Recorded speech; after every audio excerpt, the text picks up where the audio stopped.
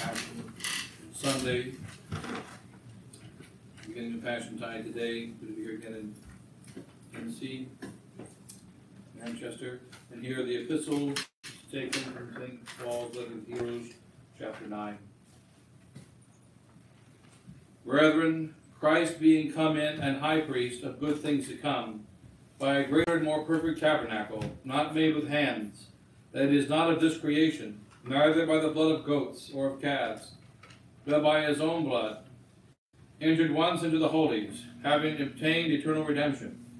For the blood of goats and of oxen, and the ashes of a heifer, being sprinkled to sanctify such as are defiled, to the cleansing of the flesh, how much more shall the blood of Christ, who by the Holy Ghost offered himself unspotted unto God, cleanse our conscience from dead works to serve the living God.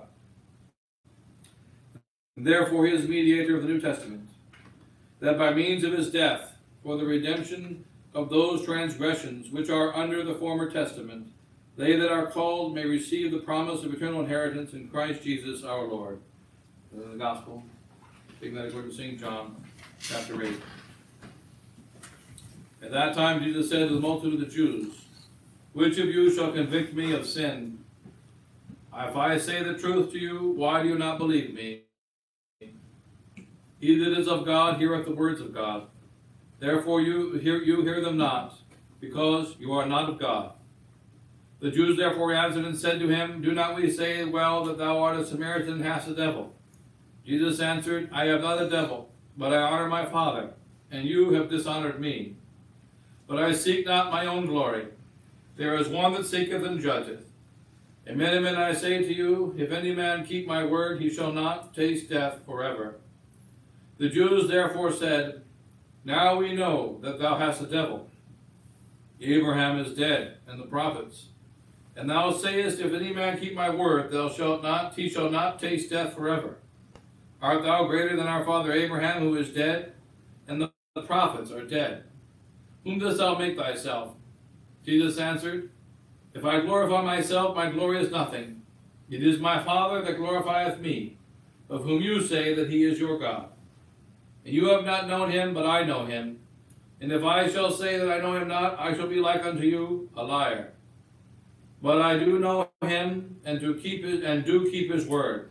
Abraham your father rejoiced that he might see my day. He saw it and was glad. Jews therefore said to him, thou art not yet 50 years old, and hast thou seen Abraham? Jesus said to them, amen, amen, I say unto you, before Abraham was made, I am. They took their stones therefore to cast at him, but Jesus hid himself and went out of the temple. Thus are the words of today's Holy Gospel.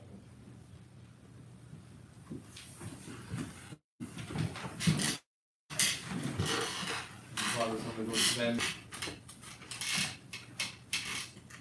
There are many signs on the roads, announcements, on the radio, and on the TV and the internet. Avoid unnecessary contact. Avoid unnecessary travel. And of course, remember, do your part. Stay apart.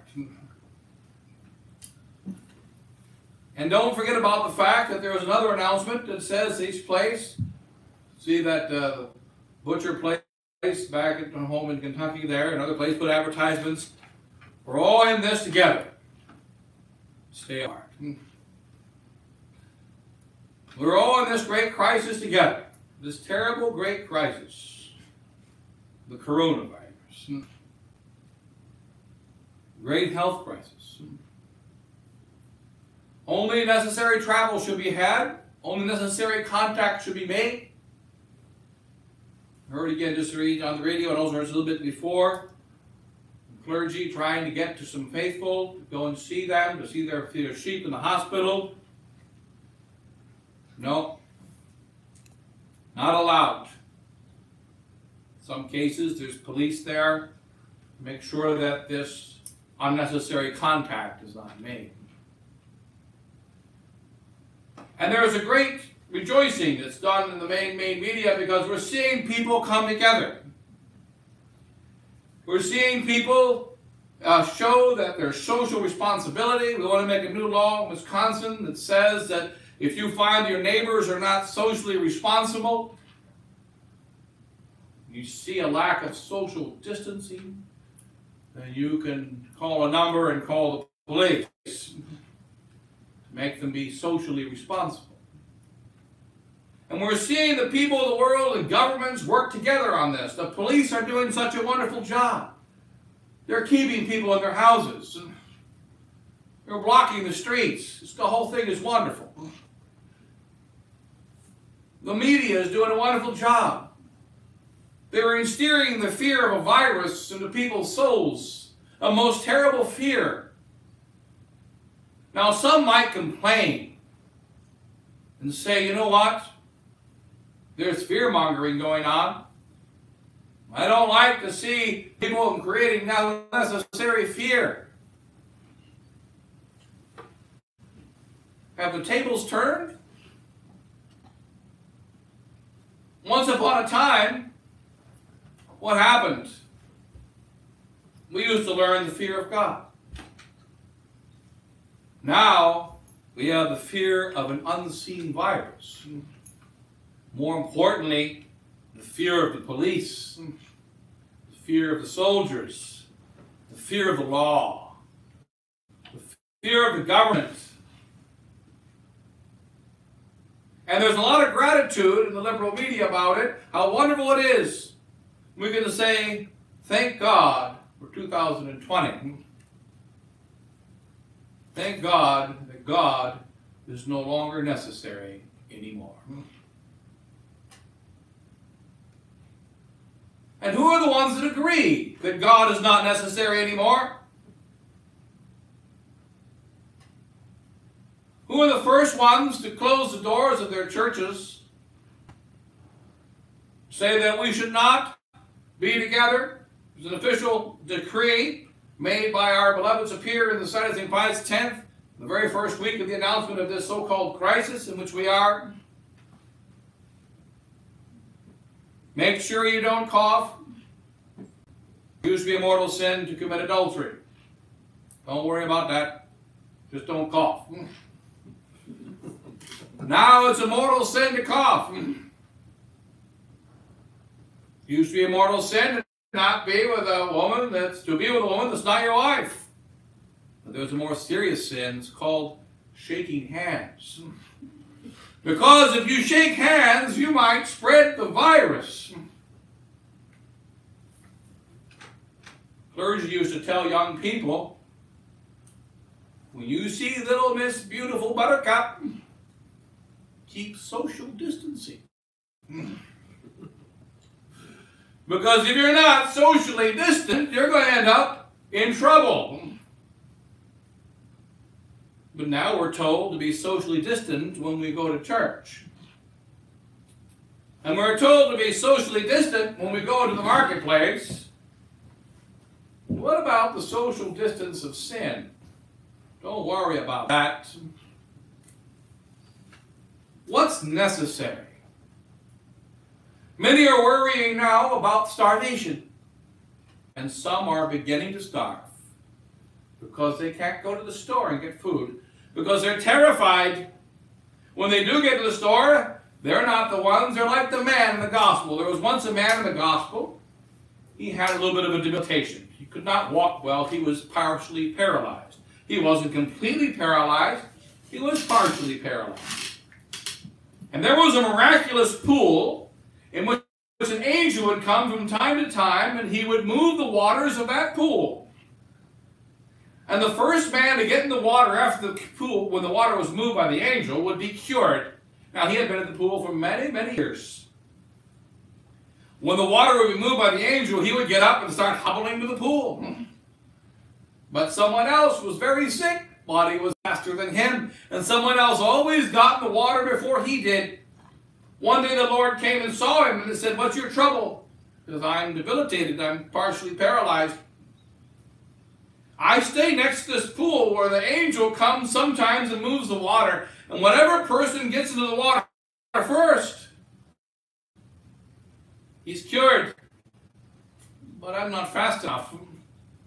And there's no one to help me. There's no one to pick me up and place me in the pool first. And though I've been here many years, I have never been cured.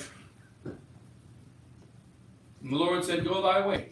At the end of the story, a true story. Thy faith has made thee whole. What's necessary? Imagine that you're one of the billions of angels in heaven right now, before the throne of God. Imagine you're one of the millions of saints in the presence of God, looking at him face to face, of all those that have died a beautiful death in grace, and now have been seeing God face to face. Imagine you're one of the millions of those in purgatory who died with the grace of God, but not with a perfect sorrow, and are wiping away your sins in the church militant, or rejoicing with God in the church triumphant, or being with God as an angel in his presence. And you look down at the earth in the year of our Lord, 2020. And they don't need God anymore. There is a tyrannical one world government that they're trying to put upon us. There's communists, there's bad guys, there's Bilderbergers, there's the CFR, there's police with guns, and they want to institute a one world order and enslave the whole world. Is that the problem? St. Basil says, no, that's not the problem. St. Basil says, look at the leaders in the year 30 AD in Israel. One was called Pilate. Another one was called Herod Agrippa. Another one was called Caiaphas. Another was called Annas. Come forward 3 years. Let's look at the leaders in Israel. One is called Pilate. Another is called Herod. Another is called Caiaphas. Another is called Annas. It's the same guys. And St. Basil points out, in the year 30, were they wicked? Oh yes. 33, a little bit because of habits, but they were essentially the same wicked. Would they have behaved differently in 30, put under the same pressures, than they did in 33? Exactly the same. Were they ready to crucify Christ? Of course they were. Herod chopped off the head of John the Baptist to fulfill the promise he made in a bet to an impure girl who just danced before him. He would have no problem bringing about Christ's death. Pilate was just interested in his own expediency in the year 30 as he was in 33, and he was just trying to get by. And Caiaphas and Annas hated Jesus Christ with the fullness of their being. What's different? St. Basil says there is one thing that changed between the year 30 and the year 33 AD, and that's the crowd. The crowd had turned into a mob. And the crowd was no longer a crowd, for a crowd is a gathering of people for various reasons. There's nothing wrong with a crowd, just a bunch of people get together. Somebody is going to buy pizza, somebody is going to buy car parts, somebody is going on his way to see his children, someone's going to church, some are going to do evil things. Many good things, many indifferent things. They're just together. This crowd is not in itself evil. But know this about the crowd, says St. Basil. It is the place where we meet Jesus Christ. We see him on the mountain of Beatitudes. We see him performing miracles. We see him in his holy church. One man in my own priesthood, I remember, He had left the Catholic Church after Vatican II. He was doing wicked and evil things, involved, in fact, in murdering babies for the government as a doctor, though he was not a doctor. He had gone crazy in his atheism and insanity. He was in the city of Chicago, and he was walking down the street and contemplating, that's it, I can't take it anymore, I'm going to commit suicide. And he walked by an old Catholic church. Stained glass windows and a steeple, and a door that was open. And he walked in.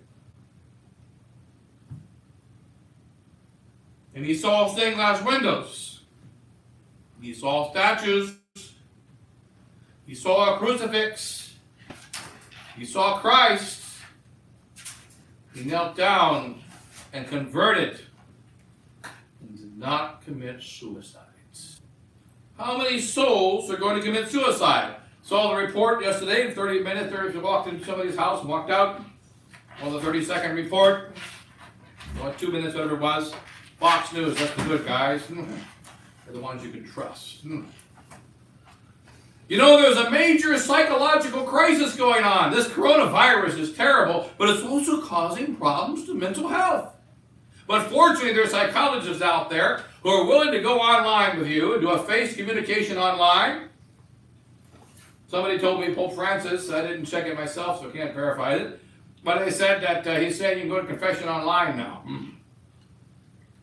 I don't think he said that, but wouldn't be surprised because he counts a heresy a day. Could have been one from a few days ago. But the fact is, we got to have contact, and so you can actually type in mental health professional for only $13.99, $19.99, $20.99. Make sure your credit card's working.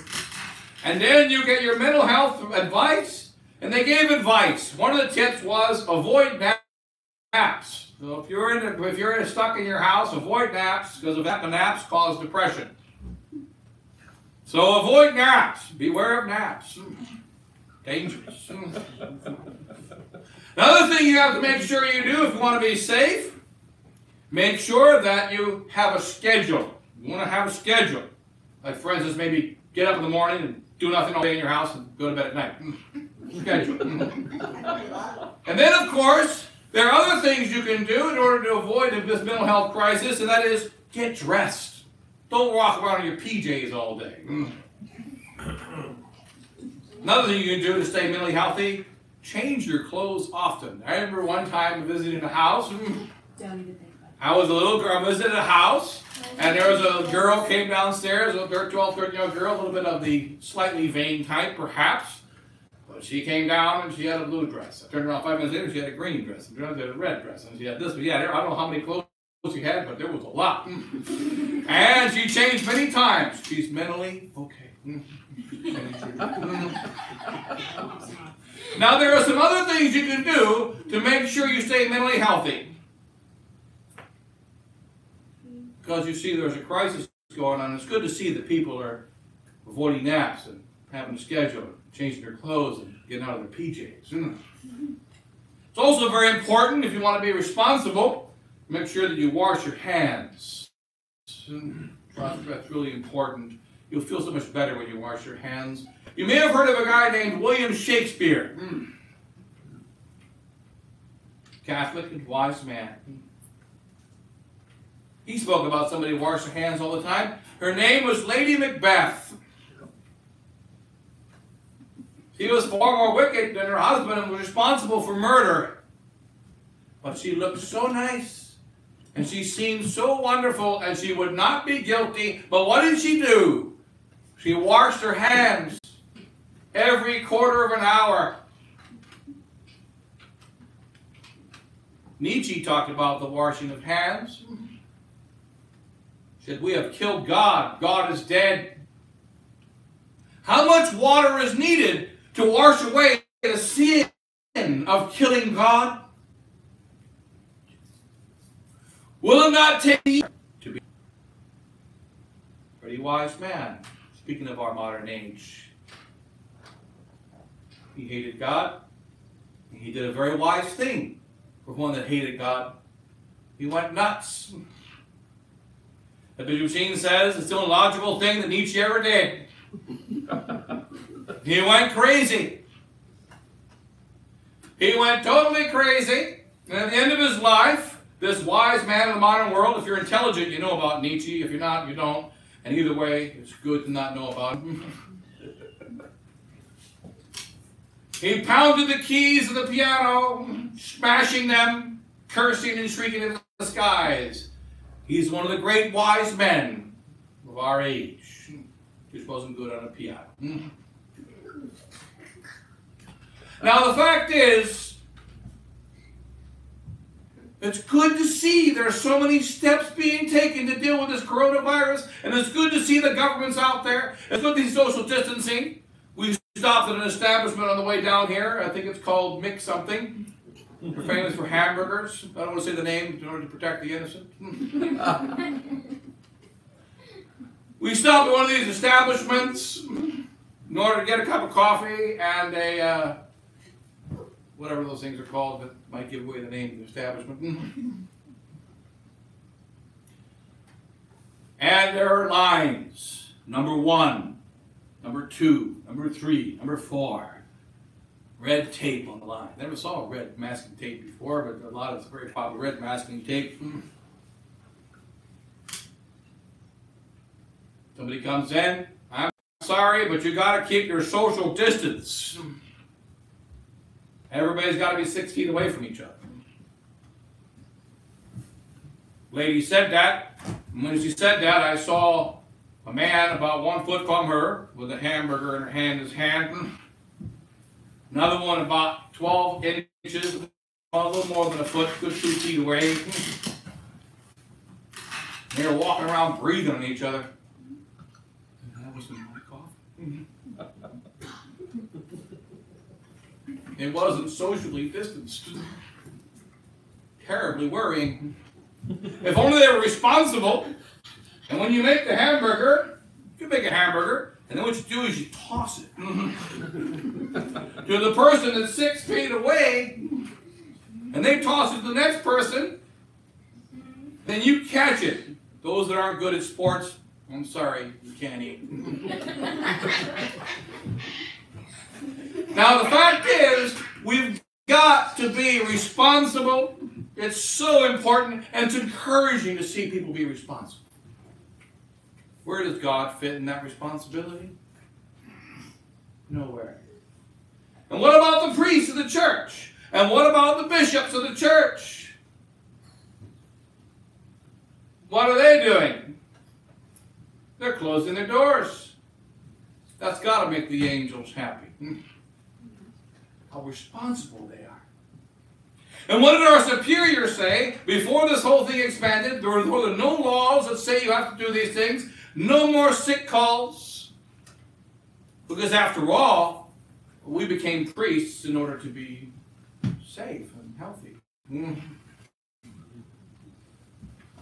Why would I want to go into a hospital? Might get sick there. Why would I want to stop in a car accident, which is an unsafe place? Where did chaplains go in war? It's called the front lines. What part of the front lines? The part where the bullet made contact with human flesh. Not the part where they missed.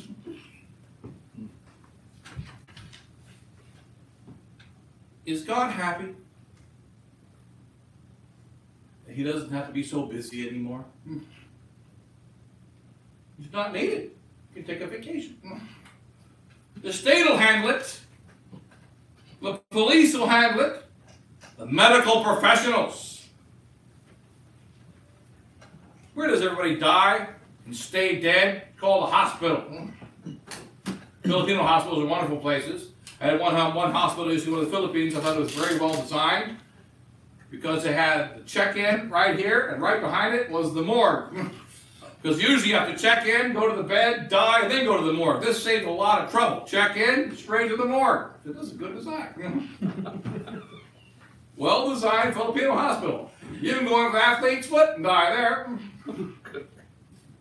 Now, the fact is, everybody's dying of the coronavirus. What if you don't die of the coronavirus? Guess what? You're going to die. I was doing fine before this virus started. I only had stage 5 cancer and 3 little lead holes in my heart from the neighbor. I was doing pretty dang good, but the virus hit. I don't know if I'm going to make it. Now the fact is, somehow God isn't necessary anymore. We don't need Him. I wonder if He's happy about that. Forget about the Bilderbergers. Forget about the CFR. Forget about the police. Forget about the guys with the machine guns. Forget about all the laws they're trying to implement. They haven't implemented them yet. They don't need to. Because man wants to be in sin, and man wants his heaven here on earth, and he doesn't want his heaven in heaven. And my heaven on earth is being disturbed. God can't fix my heaven on earth, but the police can.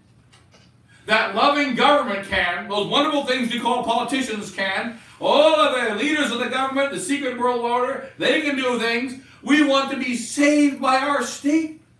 We want to be saved by man. And what does it say in the sacred scripture? God will mock. That's what it says. When that shall come upon you, what you have feared. You feared the loss of your money. You got a 401k plan.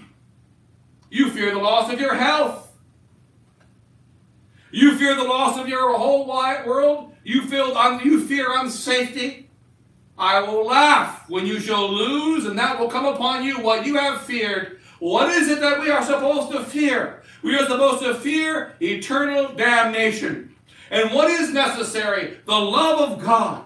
The love of God fills my heart. The love of money doesn't work. The love of health doesn't work. The money goes on to someone else. The health disappears. Everybody, so many people are on a crusade. Our Lord Jesus Christ said, the time will come when those who kill you think you're doing a service, they're doing a service to God. I wonder if now the time. Maybe it's now the time. What's a tragedy? There have always been bad kings. There always will be. There have always been bad bishops and bad priests. There always will be. There's always been bad rulers, bad police officers, bad judges. Not all are bad, but there have always been bad ones, and there always will be. And there's never a vacancy. One dies, another one takes his place. Don't worry about that. What is it that governs us? Do we love God or not? Is He necessary for me or not? And the priests on their own are saying, we're not going to have Mass. And the priests on their own are saying, we're not going to go and do sick calls because it's not safe without being commanded to do so. And the Pope has already canceled Holy Week. It's good because it's modernist Holy Week.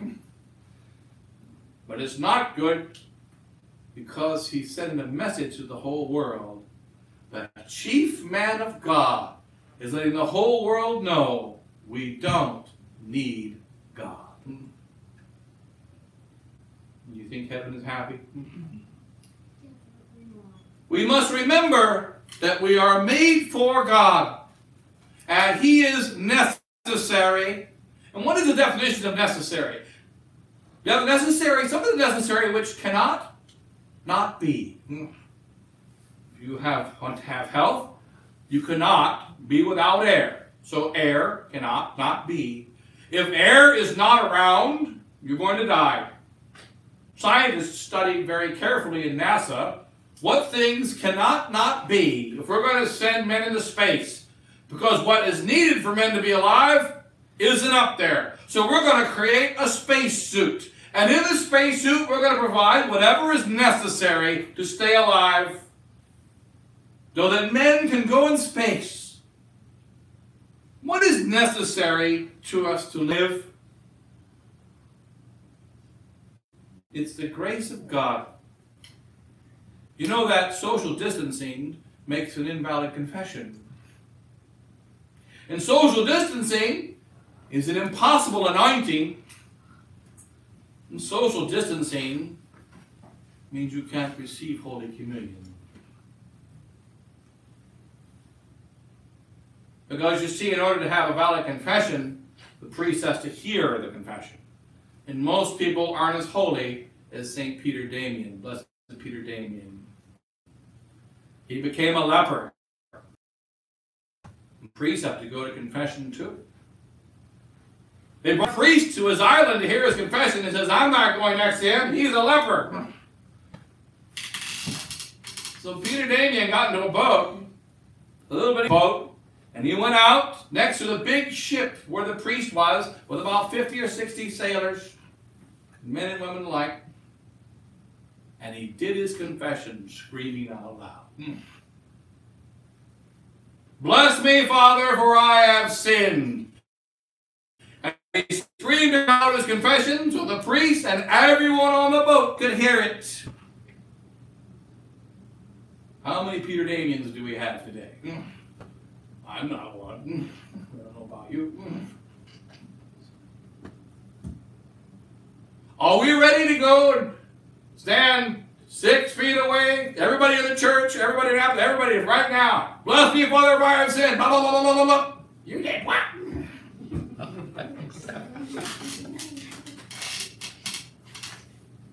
The Lord God created the confessional where a priest can be next to his penitent.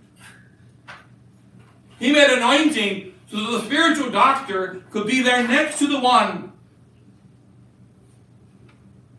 When you are dying, do you want to die alone?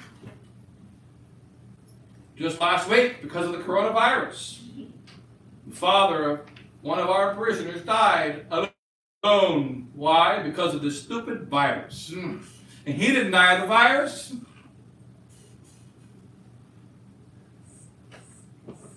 They left him abandoned, and he died alone because he didn't have his medication. And he could have easily have gotten it, but they said, no, we can't be next to this guy, and they left him to die. How many people are dying right now? How many old ladies in their houses? How many old men in their houses, all alone, socially distanced, and they fell in the bathroom, and they can't pull the chain because there is no chain to pull, and there's no one checking on them because it's not safe. And they're dying right now during this sermon. How many people are in this state of terror and despair? One of my ladies working in a nursing home facility, not even a nursing home, it's an assisted care facility, where each one has their own individual bedrooms, not even a full nursing home. They're not allowed to go and eat together. They're not allowed to see the other ones. And their families can't come and see them. And the people, these old people, 80 years old, 90 years old, are in absolute terror. They can't see their own children. They can't get together and talk in their own house. They're totally isolated. And then they turn on the TV. Don't worry about the food, but you might touch it and die. But don't worry. Be responsible and stay separated. Stay in your room. Be a good citizen. And they're terrified and they're dying alone. And they're not thinking of God. Because they don't need Him.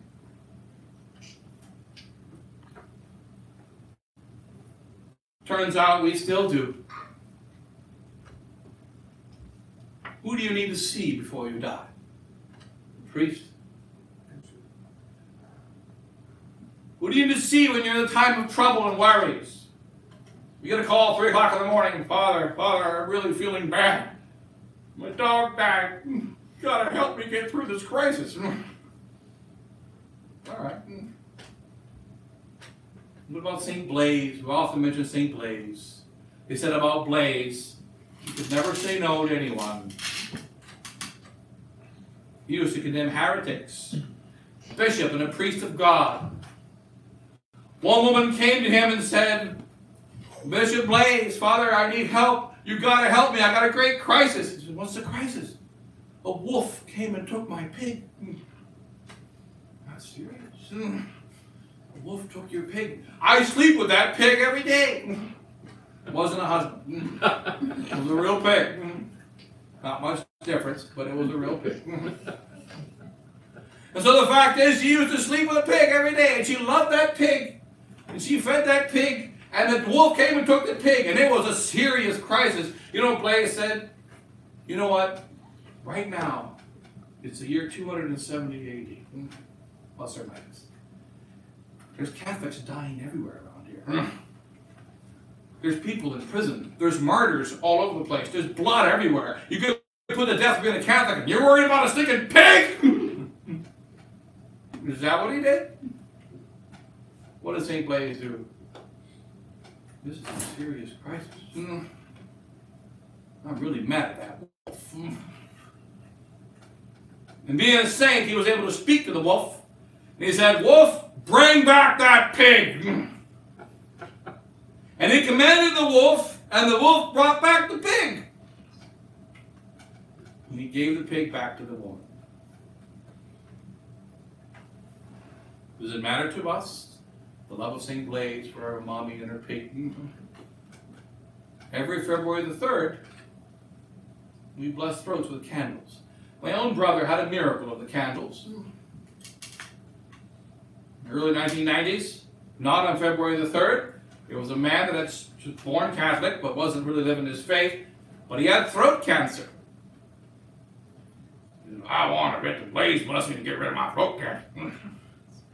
So we went to my church where my brother was in New York, Long Island, where it's illegal to have out-of-state license plates today. I want to have a New York plate for passing that way. So what did they do? He went to him and said, Father, I want Blaise. He said, well, I got to find the candles. So we found the candles, gave the Blaise blessing, and he blessed his throat. He went to the doctor the next day, and his throat cancer was gone. He then promised he would live the rest of his days next to that church, which he did, until he died, because of the candles of Blaise. Where did those candles come from in the year 1992? Because that woman went to Blaise and said, Blaise, I really love my pig. And Blaise said to the woman, to the wolf, bring that pig home. And she came and brought him gifts every day. She was so grateful about the pig. And she brought him candles. And he said, don't bring me any more candles. I've got enough candles. Thank you.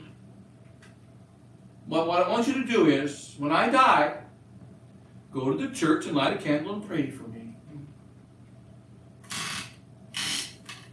And because of saving the pig, and because the priest took the crisis of a little pig as a great crisis, because the heart of that grandma mattered to him, it was important. Now we've had so many miracles of the blessing of throats down the last 500 years. Does Jesus Christ only handle big problems? Are they the only ones that are important? If they were, problems of the human race wouldn't be on the list, because none of us are important. It just so happens that our God loves people with little problems. And He's the one that said, when I walk across the fields, I will not quench the smoking flax. I will not step on the broken reeds. That's our God.